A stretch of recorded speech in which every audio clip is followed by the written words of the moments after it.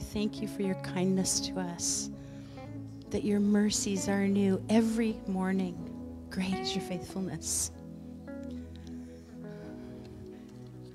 As we were coming into church today, where I love to be, worshiping with the family, whether you're here in person or joining us online, welcome.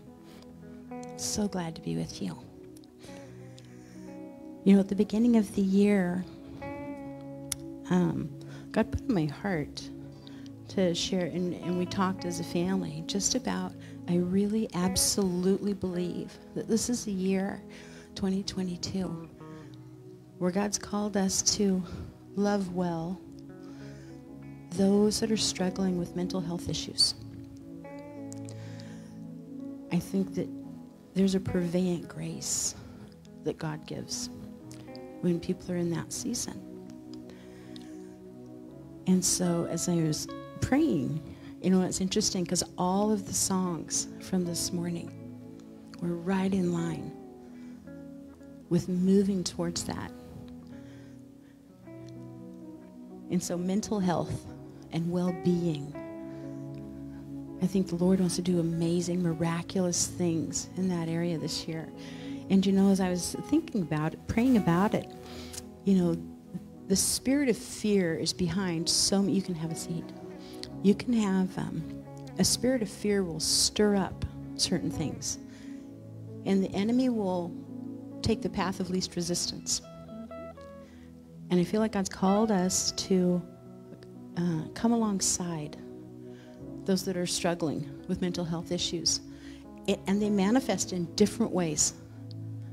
And all of us know somebody, or maybe we are someone that has an area that we're struggling with. And I just wanted to share 2 Timothy 1:7. It's familiar to so many of us. It says, "For God has not given us a spirit of fear, but of power and love and a sound mind." And with those things comes peace, that incredible peace that passes understanding. And I just feel a call, if we can, for a minute as a family.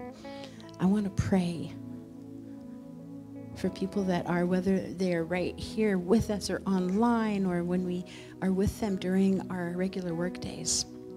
I pray that God would give you their face, the person that he would have you pray for. The fervent prayer of a righteous man or woman avails much. So let's just take a minute and let's pray for them. Pray for health, physical, mental, emotional, and spiritual, and that they would know the love of God. Father, you're so good.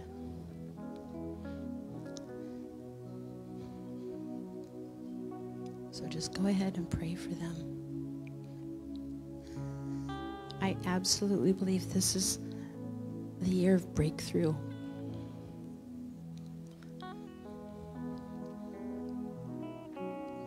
Father, thank you for your kindness, that you reach out to us no matter where we are. And you say, take my hand.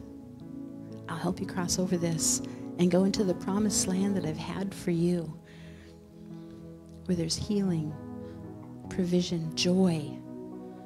The joy of the Lord is our strength. Father, we pray for those beloved people in our lives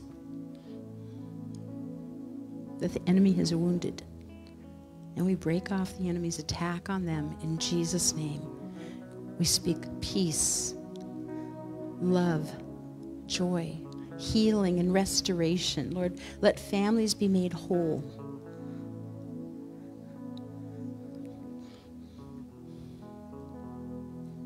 It's this picture, and it's kind of interesting. There's oftentimes when I've visited with people, had the honor to visit with people that are in a season of a difficult mental health, they often describe that as feeling like they're afloat in the ocean and just they can't get a grip on anything, and also behind a gate. And so as I was praying this morning, I saw this picture and it was so encouraging. I felt like God said, you are completely, every person here that carries the name of Jesus Christ, carries the Holy Spirit inside of them and has given their life to the Lord. He says, I've empowered you to reach for them. show love and mercy. See them how I see them. And so I just saw this picture a minute ago, and it's like there was this huge, there was like an estate, and it had a really tall fence, but it had, wrought iron bars, and there were people that were trapped inside, and God just said, go get them. And it was the coolest thing. I just saw people that love the Lord, they ran up, and they just reached through the bars, and it was amazing. The bars moved. You just go, oh, well, that was a lot easier than I thought. And I just saw as people crossed through, there was like this curtain. And when they crossed through, all of a sudden, joy was restored. And they could start to recognize the lies that the enemy had put before them. And they were based in fear. And so it's just like coming into the light of God's love. It rinsed those things completely off of them. And joy was restored. Then I saw them stop, turn, and start grabbing other people. If our God be for us, who can be against us? And so, Father, I just pray your blessing throughout this valley. Lord, let every person that feels torment, let them be free in Jesus' name. We speak freedom in Jesus' name. Let them know that they are loved beyond measure and that there's always a place for them. You're so good, and we are so thankful. Amen. Amen. Thank you for praying. You guys are awesome. You always pray. It's so good. So thanks, worship team. You're the best. And so I just want to take a minute and say good morning. Welcome home, all of you. If you're new to Grace, fill out a card. Throw it in the box in back. We'd love to connect with you and pray for you and come alongside you. Excuse me. And I just wanted to go through a couple of different announcements, kind of like home business here. And let's see. So starting on March 2nd, is Wednesday the 2nd, starts Lent, 40 days of Lent, leading up to Resurrection Sunday. If the Lord put something on your heart to pursue him for during that time, that's awesome. I'll give you some ashes if you'd like. Or come and I'll pray for you. So quick note, Celebrate Recovery is not happening tonight. The Otts are hanging with family, and they will be back next weekend. So that's great. Men's Bible study on Thursday night here. That's going really well. Prophetic prayer, Mondays. It starts at 5 p.m. over in the fellowship hall. That's happening. Invitation to prayer, is that happening next weekend? On Friday? Good. That's wonderful. So 5:30, we are praying church. And let's see, so next Sunday is actually not, it's usually Soap Sunday, but this next Sunday, actually, we're going to have our annual business meeting. Yes! Okay, come on, that was super fake. Just like, what? We're such an open book church here all the time. It's just like people go like, why? You tell us all the time. It's like, yeah, okay, good. But according to law, we have to have a meeting, so come. It's fun. It's short. Yeah, everything else. It's not a boring meeting. So just come. You'll really like it. You're going to be so encouraged to hear what the Lord's been doing and just the other things that are happening. So that's great. And let me do one other thing before. I think I'm all done with that. I'm also very excited because at the beginning of the year, one of the things that we shared as we were kind of casting vision for this year, mental health was definitely on our radar. We feel like God's calling us, okay, be fully present in situations and receive people. And we've had opportunities even throughout this last week to say, oh, someone is sharing with us that they're actually having, a few people having a rough mental health day. And so we're excited to connect with them, trying to connect with them. Call me. But the other thing we talked about is really being fully present in the community. And we love our community, and we love people, and God loves people. And so we want to create opportunities for everybody to be a part of that. And I'm going to invite Stacy just to come up and tell us. I cleaned the mic. So not worried about that. All right. Hi, Grace family and friends and everyone online. So I am just excited to give you a little sneak peek of something that the pastors and I have been working on and planning and discussing and figuring out. And that is a way to start something new here that would give families and anyone who wants to an opportunity to get plugged in. And we haven't thought of like a catchy little name for it yet, but we will meet a couple times a month. Our target is to start in April, so you'll be hearing more about this in detail in March. So I'm just kind of giving you a sneak peek today.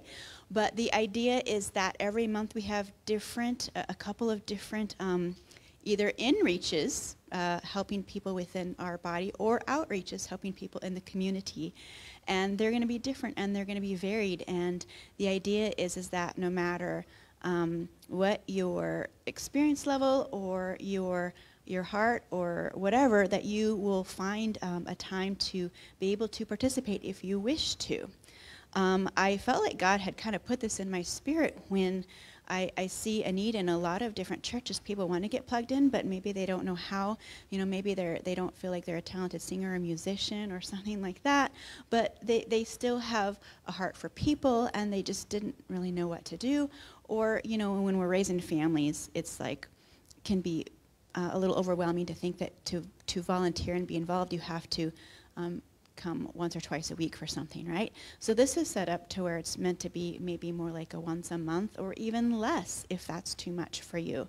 And so I'm just super excited. It's just a way that we can come together, pull together, help each other out, use so many different talents and strengths that everyone has. In the meantime, if you have an idea of a family that you know that has a real need just to be visited, to be loved on, to have a little garden work done in their front yard, or whatever that might be, we are open to suggestions. We'll have April figured out, but then I want to kind of plan like 1 month ahead of time so we always know what's coming.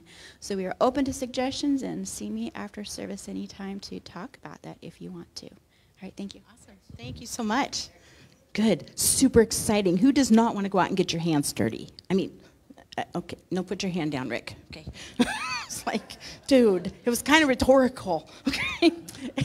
Anyhow, but we would love to look for opportunities to just get out there, and it's a great opportunity for family connection. It's like if you've got littles, I'll tell you what, if you say, hey, let's go work on the yard for somebody, and they are all over it, and we want to encourage that. Okay, I don't think I have anything else right now, so, all right. I'm going to release the kids.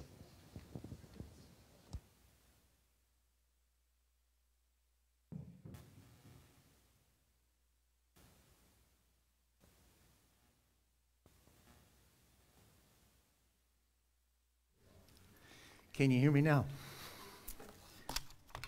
Turn the fob on, I heard. I do, actually. Praise God. Well, I'm going to receive the offering this morning.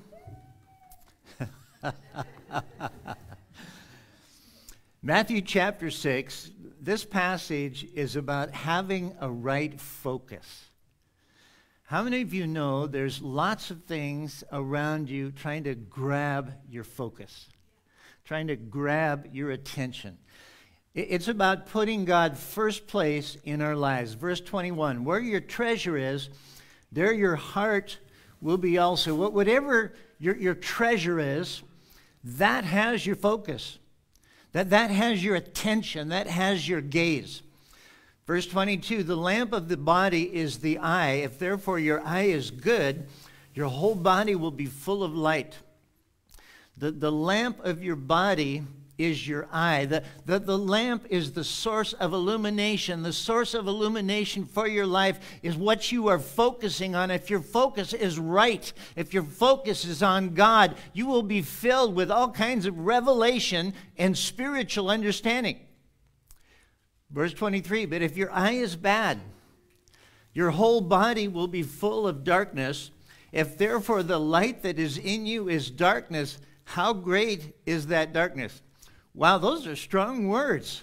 See, if your focus is wrong, in this case on money or on things kind of a thing, if you take this verse in context, what he's saying is, if you are trusting in things in the natural realm rather than in your heavenly Father, If your focus is secured to this realm, he says your whole life will be filled with darkness. You might even think it's light, but it's actually darkness. And if it's darkness that you think is light, how great is that darkness?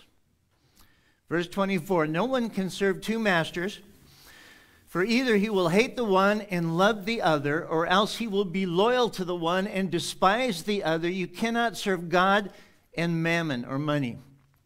Now, please understand, there is nothing wrong with money.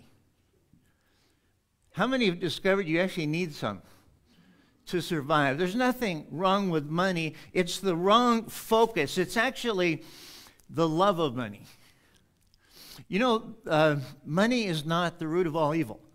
I've heard people say that. It doesn't say that. It says the love of money is what gets us off track. So this passage is reminding us as Christians of where our focus needs to be. One of the ways that God has given us to keep our focus right is giving.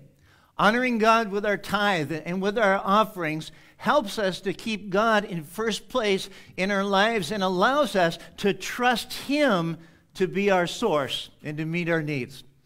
So there's many ways to give. There's a box in the back. There's all kinds of ways to do it online and on app and stuff. But let's stand together. Let's make a declaration together as we get ready.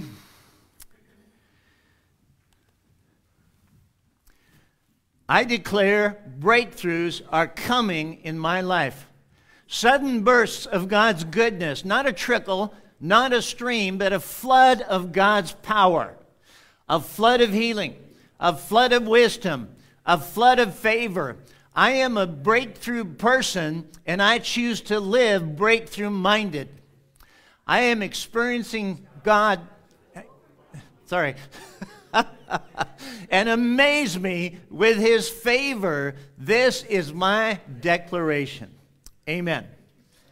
Amen. You can be seated. Praise God.